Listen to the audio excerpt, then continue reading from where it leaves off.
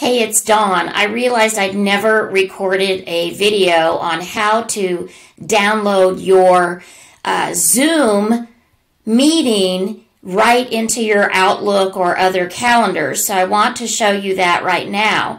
Here's an event that I have this week. And once you've created an event in Zoom, then you can simply click the appropriate calendar option and download that, and it will open up a meeting appointment in that calendar app.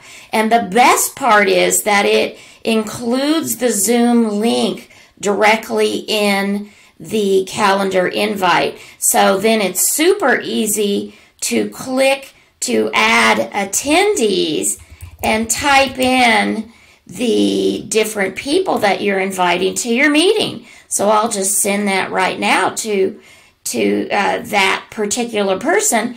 And if you are using the Zoom app, you can also do this. If you're using the Zoom app, then you can click to schedule a meeting on the Zoom app, and then as you schedule it, then you can pick the calendar and it will download that invite directly to your calendar. So I hope this helps simplify your processes just a little bit as you get your Zoom appointments over to the appropriate calendar. Have a great day.